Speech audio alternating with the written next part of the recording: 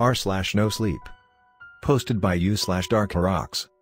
Traveling cross-country alone, until I see something move in my rearview mirror. Now, Janet, are you sure you'll be able to make the drive all alone like that?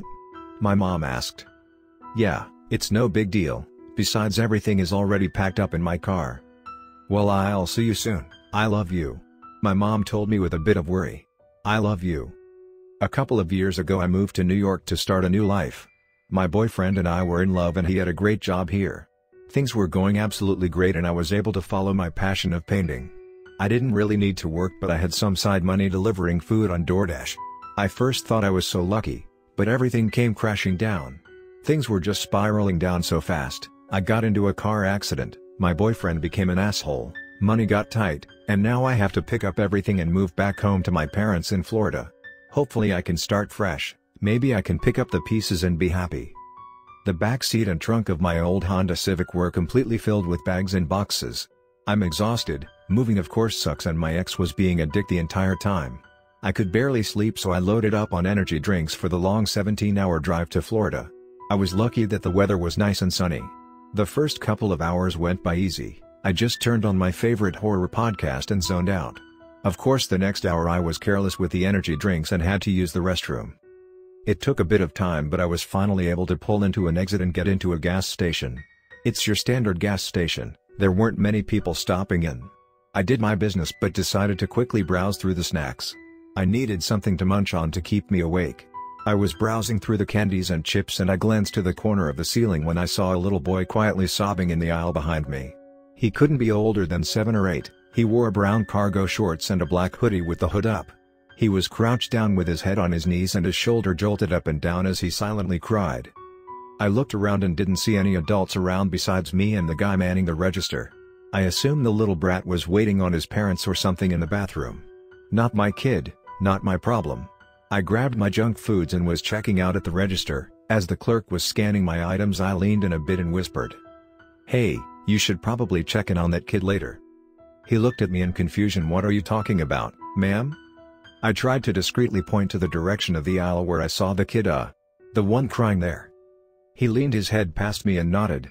"Huh, ma'am, there's no one there now," he answered.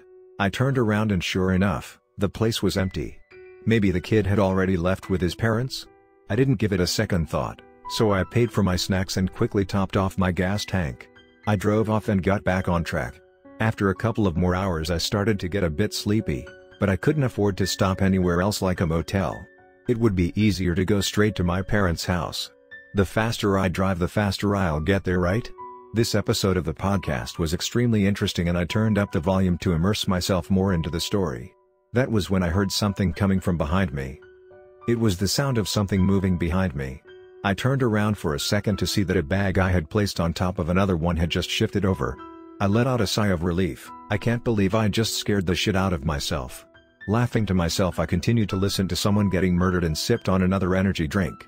A few minutes later I sniffed and smelled something completely rotten and rancid.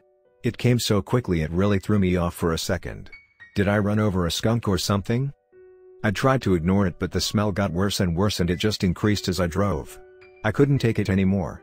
I pulled over to the side of the road and started going through my car. I started with the back seat. I rustled through my things and sniffed as I went to find the source or the rot. Nothing. After that I went to my trunk. Right when I opened the trunk door that rotten smell bursted for like I had opened the floodgates. I covered my nose and mouth with my left hand and started going through my stuff. I opened one of the bags that had some clothes in it and I fell backwards onto my ass and screamed. Inside a trash bag I had put a bunch of clothes in, there was a dead bird. Not only was this bird dead, it looked like someone had run it over with their car. I gagged a little as tried to get the carcass out of my bag but, fuck it, I just threw the whole bag away to the side of the road. I looked around and noticed I was the only one on the road anyways. Who cares, right? I slammed my trunk and looked over at the bag. That motherfucker. I yelled to myself. My ex must have put that in my bags or something to get back at me. I reached for my phone. I wanted to give the guy a piece of my mind and saw that I had no service. Fucking great. No service means I can't call and yell at my ex. But worst of all, I had nothing to listen to. I continued the next hour or so driving in silence and thinking about all that had transpired.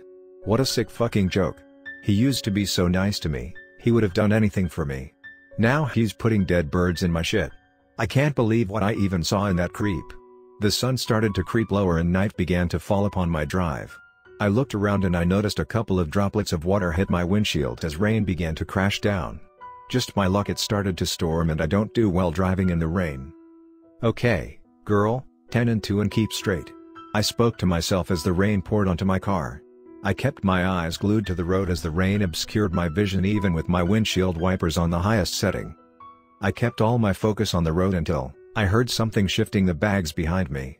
What was it? I looked in my rearview mirror and my heart sank. I saw a small hand underneath the bag.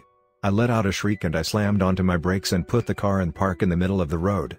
I unbuckled my seatbelt and turned around, pushing through all of my things. No hand. No one. Nothing. What the hell did I just see? Okay. No more spooky shit for a while. I yelled at myself.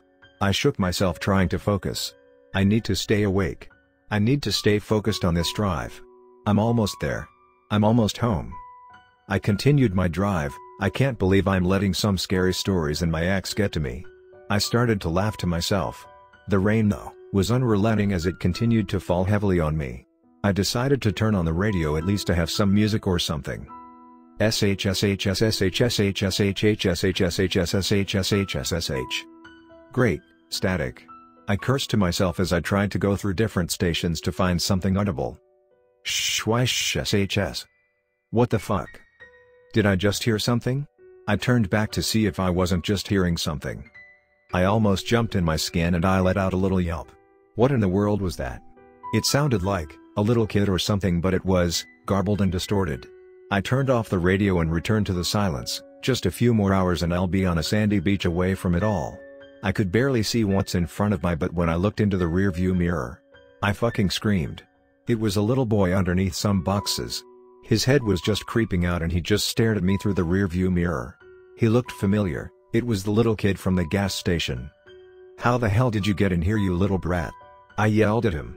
He opened his little mouth and blood began to pour out of it. I completely lost my shit and tried to pull over to the side of the road. I didn't know what else to do. I turned and the car screeched and slid a bit on the wet road and I slammed my brakes to a stop. I turned around and I saw nothing. I got out of the car and I was getting soaked in the rain. I threw all my things out and I saw absolutely nothing. The rain pelted me and it stung my skin. I must be going crazy. I need to sleep or something. Should I wait out the rain here and drive? I should sleep just a little bit. It was like my brain was snapping. I couldn't think straight. Fuck my ex, fuck this drive, why can't I live a easy normal life? I got back into my car and slammed on the gas. I didn't care anymore. There's no cars on the road, I can do what I want. It's just a few more hours until I get to my parents. Just a few hours away. I yelled at the top of my lungs. I peeked into what should have been an empty fucking back seat. But there he was. I don't know who this kid was. Who cares? I saw him stare at me. One of his eyes was missing, his face was all bruised up and bloodied, and as he opened his mouth, hi, why, he whispered as blood gushed out of him. He got up from my back seat and slowly crept towards me. I fully turned around and nothing. But when I looked into the rearview mirror I could see his little damaged hands on my neck. It was all his fucking fault. The night of my car accident that ruined everything. I was doing a normal DoorDash order and I was on my way home. It was in the afternoon but the rain was really coming down. I didn't see him come up in front of me and I didn't stop. I hit this kid and his little body crashed into my windshield and rolled over my roof. I didn't know what to do. I looked in my rearview mirror and saw him all hurt. I looked around and no one was there. I couldn't get in trouble, I couldn't fuck up my life like this. So, I drove off. I told my ex what happened and he whined and bitched about how fucked up it was, but I didn't care. Why should I go to jail? Fuck that. In the rearview mirror my eyes began to turn red, my lungs wouldn't bring in any air. These little hands here going to end me. I looked at him and he smiled a bloody, broken smile. He smelled so rotten, he must have been out there for so long. He looked at me and blood poured out of his mouth again. Why? He asked. I began to sob. I didn't want to die. I didn't want things to end like this. That was when I started to lose control of the car and the Honda began to swerve back and forth. His little broken hands began to crack my throat. And as my car began to crash I heard it. Why do you get to go home to your mommy? And I can't?